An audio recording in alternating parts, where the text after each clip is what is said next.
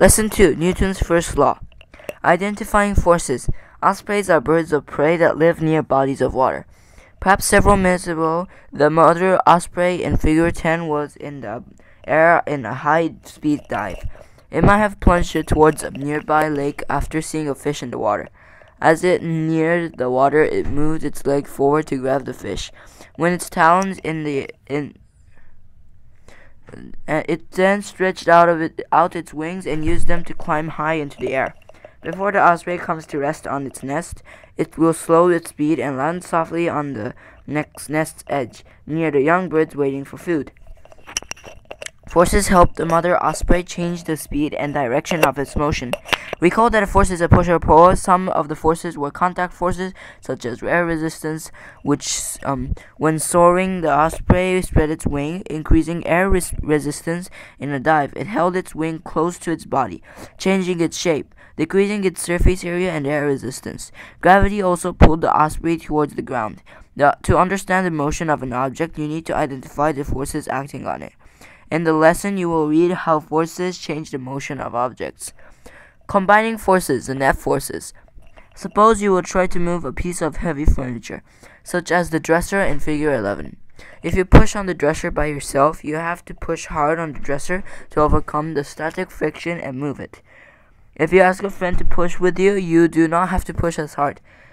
When two or more forces act on the object, the forces combine. The combination of all the forces acting on an object is the net force. The way in which forces combine depends on the direction of the forces applied to an object. Combining forces in the same direction. When the forces applied to the object act in the same direction, the net force the way in which forces combine depends on the directions of the forces applied to an object. Combining forces in the same direction. When the forces applied to an object act in the same direction, the net force is the sum of the individual forces. In this case, the direction of the net force is the same as the direction of individual forces. Because forces have direction, you have to specify a reference direction. When you combine forces in figure 11, for example, you would probably choose to the right as the positive reference direction. Both forces that then would be positive. The net force on the dresser is the sum of two forces pushing together in the same direction. One person pushes the dresser with a force of 200 newtons to the right. The other person pushes with a force of 100 newtons to the right.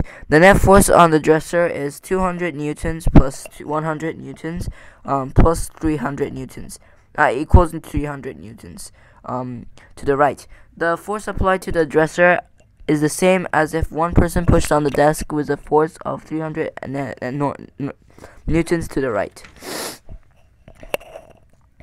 Combining forces in opposite directions.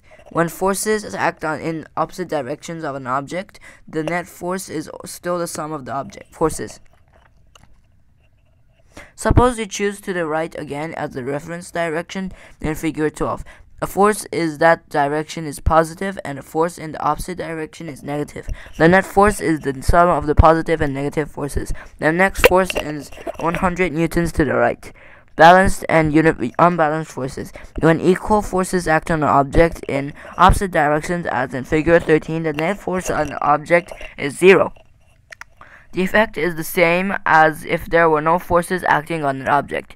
Forces acting on an object that combine and form a net force of 0 are balanced forces. Balanced forces do not change the motion of an object. However, the net force on the dresser in figure 12 is not 0.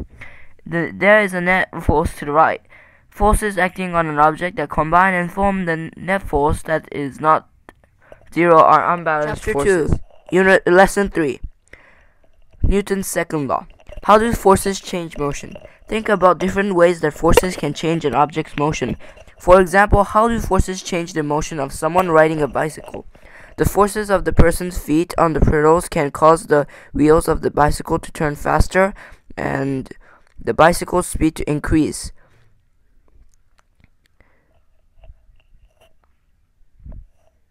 The speed of a skater slowly slides sliding across the ice gradually decreases because of friction between the skates and the ice. Suppose you're pushing a wheelbarrow across a yard. You can change its speed by pushing with more or less force. You can change its direction by pushing it in the direction you want to move. Forces change an object's motion by changing its speed, its direction, or both its speed and its direction. Unbalanced forces and velocity. Velocity is speed in a certain direction. Only unbalanced forces change an object's velocity. A bicycle's speed will not increase unless the forces of the person's feet on the pedals is greater than friction that slows the wheels. A skater's speed will not decrease if the skater pushes back against the ice with a force greater than the friction against the skates. If someone pushes the wheelbarrow with the same force but in the opposite direction that you are pushing, the wheelbarrow's direction will not change. In the previous lesson, you will read about Newton's first law of motion. Balanced forces do not change an object's velocity. In this lesson, you will read about how unbalanced forces affect the velocity of an object.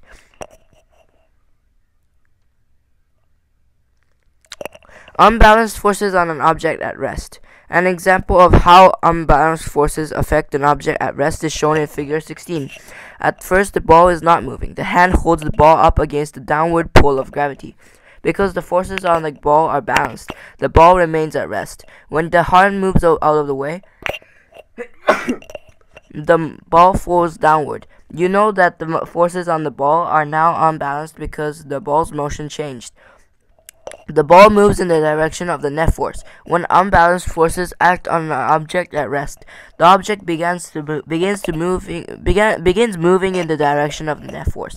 Unbalanced forces of an object in motion. Unbalanced forces change the velocity of a moving object. Recall that one way to change an object's velocity is to change its speed. Speeding up, if the net force acting on a moving object is in the direction that the object is moving, the object will speed up. For example, a net force acts on the sled in figure 17. Because the net force is in the direction of motion, the sled's speed increases. Slowing down, think about what happens if the direction of the net force of an object is opposite to the direction the object moves. The object slows down when the boy sliding on the sled in figure 17 pushes his foot against the snow. Friction acts in the direction opposite to his motion. Because the net force is in the direction opposite to the sled's motion, the sled's speed decreases. Changes in direction of motion. Another way that unbalanced forces can change an object's velocity is to change its direction. The ball in figure 18 moved at the constant velocity until it hit the rail of the billiard table. The force applied by the rail changed the ball's direction. Likewise, unbalanced forces change the direction of Earth's crust. Recall that the crust is broken into moving pieces called plates. The direction of one plate changes when another plate pushes against it with an unbalanced force. Unbalanced forces and acceleration. You have read how unbalanced forces can change an object's velocity by changing its speed and its direction, or both its speed and its direction. Another name for a change in velocity over time is acceleration. When the girl in figure 17 pushed the sled accelerated because its speed changed. When the billiard ball in figure 18 hit the side of the table, the ball accelerated because its direction changed. Unbalanced forces can make an object accelerate by changing its speed, its direction, or both. Newton's second law of motion. Isaac Newton also described the relationship between an object's acceleration, change in velocity over time, and the net force that acts on an object. According to Newton's second law of motion, the acceleration of an object is equal to the net force acting on an object divided by the object's mass. The direction of acceleration is the same as the direction of the net force. Newton's second law equation. Acceleration in meters per second squared equals net force in newtons out of mass in kilograms. A equals F out of m. Notice that the equation for Newton's second law has SI units. Acceleration is expressed in meters per second squared, m out of second squared, mass out of second squared, mass in kilograms, and force in newtons. Force this equation, it follows that a newton is the same as kilograms times meter per second squared. Circular motion. Newton's second law of motion describes the relationship between an object's change in velocity over time, or acceleration, and unbalanced forces acting on the object. You already read how this relationship applies to motion along a line. It also applies to circular motion. Circular motion is any motion in which an object is moving along a curved path. Centripetal force. This ball in figure 19 is in circular motion. The velocity arrows show that the ball has the tendency to move along a straight path. Inertia, not a force, causes this motion. The ball's path is curved because the string pulls the ball inward. In circular motion, a force that acts perpendicular to the direction of motion towards the center of the curve is centripetal force. The figure also shows that the ball accelerates in the direction of the centripetal force. The motion of satellites and planets. Another object that experiences with centripetal forces is a satellite. A satellite is any object in space that orbits a larger object like the ball in figure 19. A satellite tends to move along a straight path because of inertia. But just as the string pulls the ball inward, gravity pulls the satellite inward. Gravity is the centripetal force that keeps the satellite in orbit by changing its direction. The moon is a satellite of Earth. As shown in figure 19, Earth's gravity changes the motion's direction. Similarly, the sun's gravity changes to the direction of its satellites, including Earth.